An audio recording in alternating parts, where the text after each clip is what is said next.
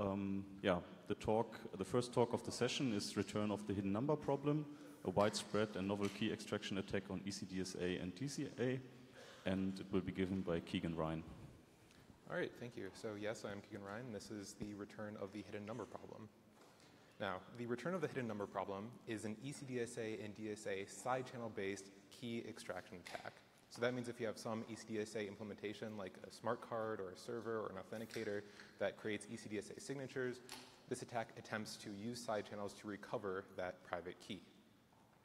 The return of the hidden number problem uses an old technique that is solving the hidden number problem, and it uses it to target a new part of the ECDSA and DSA signing process. This attack is also very common. Throughout this research, I looked at 20 different open source implementations of ECDSA and DSA signing, and I found that 11 of these libraries were vulnerable to this key extraction attack. Finally, this attack is very efficient, it's easy to understand, and it's easy to apply. So throughout this talk, I'm going to try to give you an intuition for how this attack works so that you will be able to spot this issue when exploiting other devices and be able to extract ECDSA and DSA keys of your own. So in order to understand the return of the hidden number problem, it's important for us to understand the prior work on extracting keys from DSA and ECDSA implementations. So as a brief refresher for those who don't do side channel attack research, we have the ECDSA equations here, which compute signature R and S for a message M using private key X. Now the value K here is a per signature random value, which is the nonce. And all of these computations are done modulo Q, which is a large prime, frequently on the order of size 2 to the 256 for the examples I'll use in this presentation. Now, I'm going to be a bit loose with the notation here and not always right when things are done modulo Q. But if you want to see the rigorous definitions, then I'll refer you to the paper.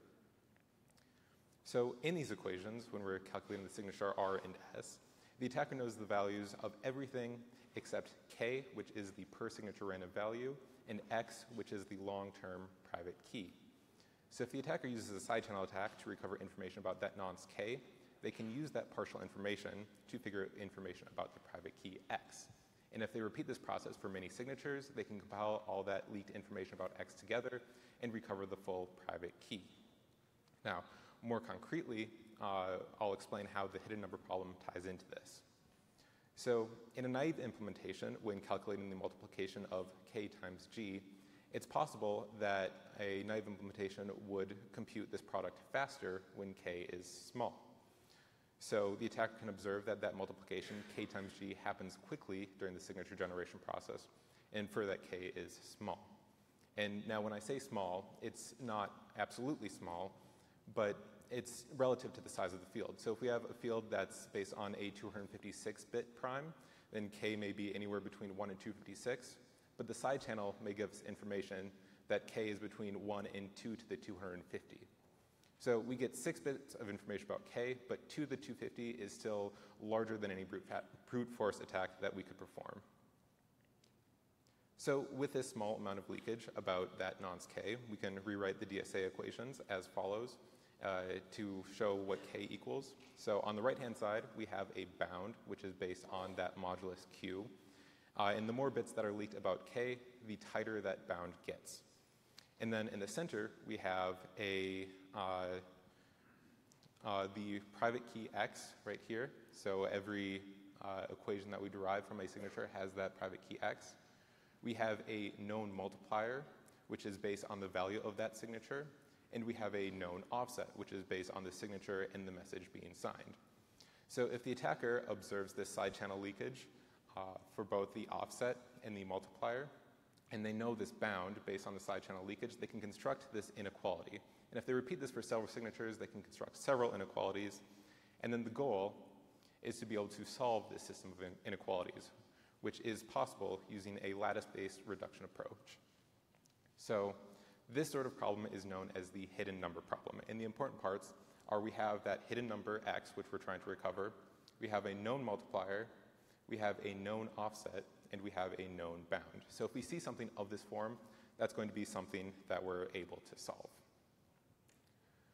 So the way that these issues were patched, because many of the prior attacks on DSA and ECDSA exploited this sort of nonce leakage, is that that multiplication of k times g was hardened, more countermeasures were added, so that if information does not leak about k times g in the computation of r, then you can't use that leaked information about k to recover the private key.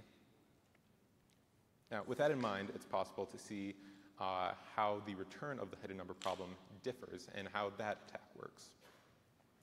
So we have the same ECDSA equations where the attacker still knows R, S, M, and G, but instead of targeting that multiplication in the computation of R, we ignore that computation of R completely, and we only look at the addition in the calculation of that signature component S. So we don't care about all of the countermeasures that were applied in this step. We're only looking at this addition right here. So when we look at the libraries and we see how they implement this addition, it's done in a very straightforward way.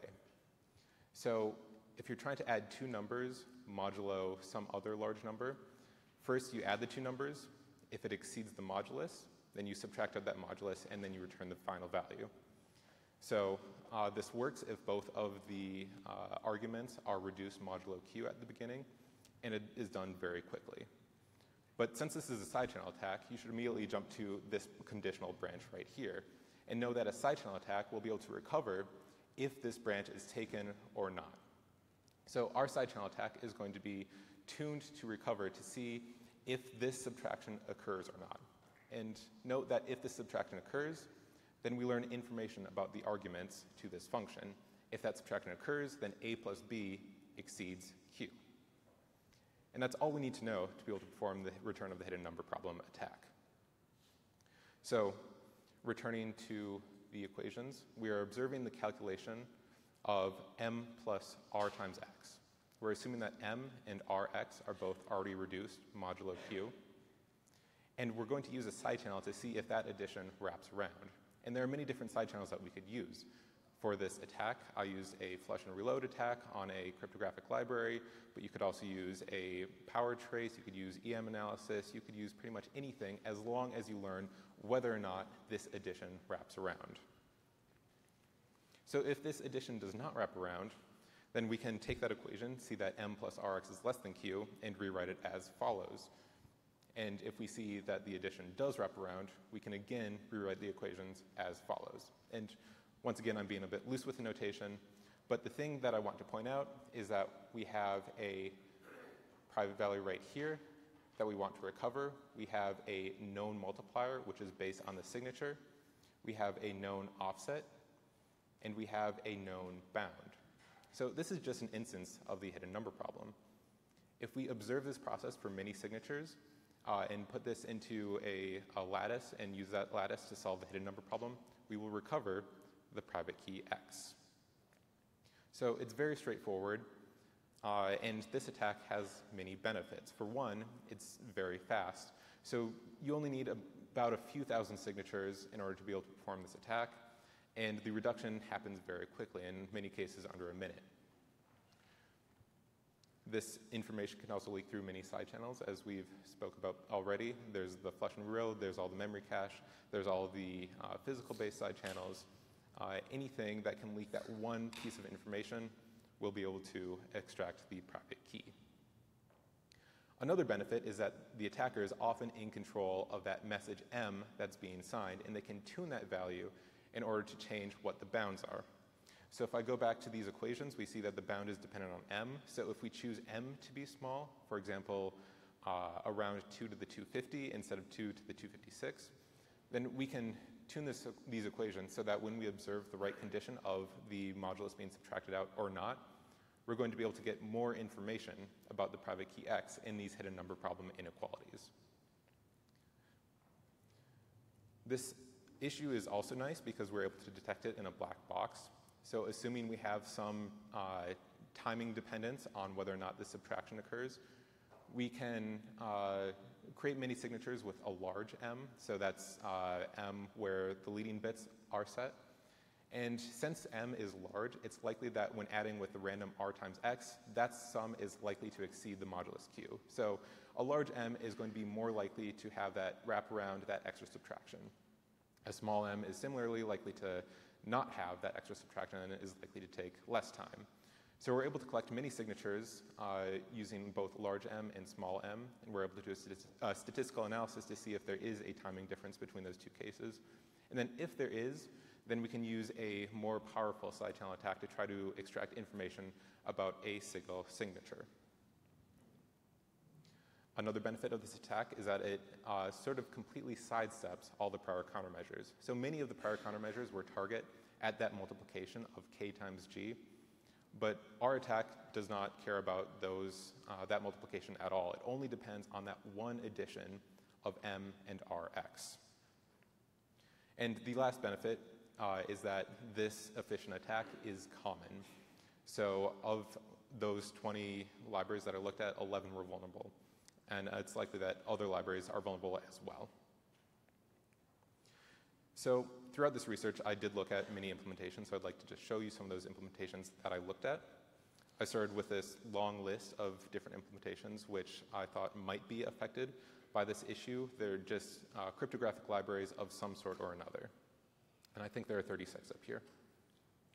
So I started by looking at which ones were open source, and I excluded all the ones which were closed source, just because I had to analyze these by hand and harness all these by hand. It was a lot faster to just look at the source code to see whether or not there was an issue. And all of the highlighted libraries here are closed source. Some of these libraries also just wrap the ECDSA or DSA implementation. So again, those libraries are not vulnerable because they just use a different implementation. And finally, a few of these libraries don't implement the DSA algorithm or ECDSA algorithm at all. There's no option to use those, so those are also not vulnerable. But we're left with these 20 libraries. Of these libraries, some of the implementations were entirely constant time. So that modular addition did not follow the pattern of a plus b, if that exceeds q, subtract q. These use a fully constant time implementation for that part of the code and are therefore not vulnerable to the attack. If you recall, another requirement of the attack is that both the operands of that sum are already reduced modulo q. M needs to be reduced modulo q and Rx needs to be reduced modulo q. And if it's not, then the attack won't work. So some of these implementations did not do that reduction modulo q, so the attack doesn't work. But that means that all of these remaining attacks, all of these remaining libraries are vulnerable to the attack. And we can see some pretty prominent names. So there's OpenSSL, there's libgcrypt. All of these libraries were vulnerable to this attack. So it's clearly widespread. It clearly affects a wide variety of implementations. And I'm sure there are many more closed source implementations out there which are vulnerable as well. So the proof of concept attack that we applied in the paper was done against OpenSSL. But the source code for that attack is very configurable. It's easy to apply to any of these other libraries as long as you can create an oracle that shows whether or not that extra subtraction occurred. And the last point that I want to leave you with is an example that I actually just found yesterday when I was looking through the code. So do you guys recognize this device? It's the FIDO2 authenticator that we all got as part of CHES. And it turns out that FIDO2 uses ECDSA keys to authenticate you to different web services. So if it's possible to extract that ECDSA key, you can impersonate someone without having to have physical control of their device. Fortunately, the firmware for this device is open source, so I was able to go through and find the actual implementation of the ECDSA signing. And we can see that the implementation is based on micro-ECC. And it says that it's resistant to known side channel attacks. But it was also updated 2 years ago, so that's prior to this work. And I looked through and I found the implementation of that modular addition that it uses for the ECDSA signature.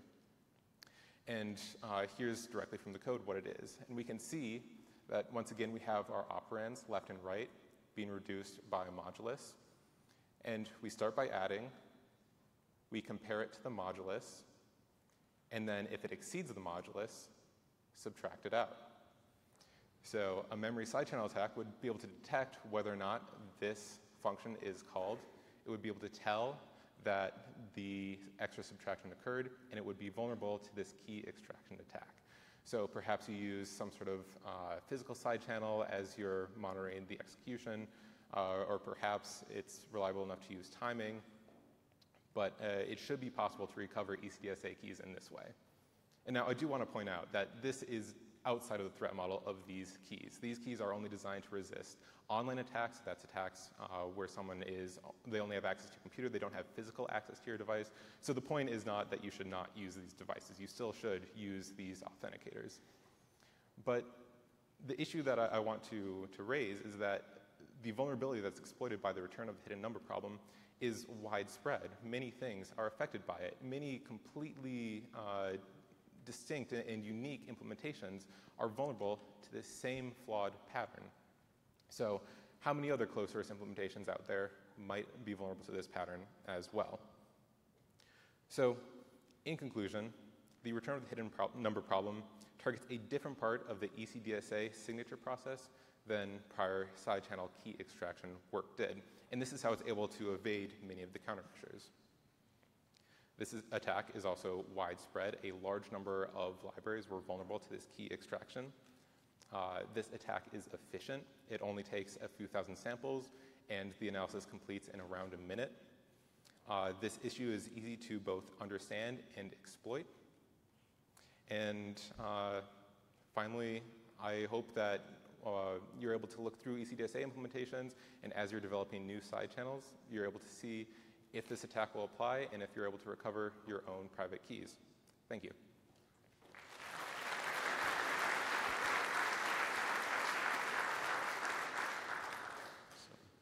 Yeah, thank you. Are there any questions?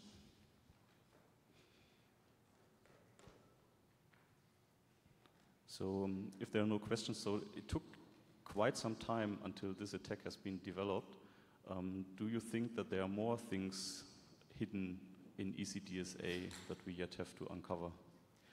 So I think so, and that kind of goes to the countermeasures that were applied in response to this disclosure. So of those libraries that were affected, many of them did not use constant time field operations for that computation of S.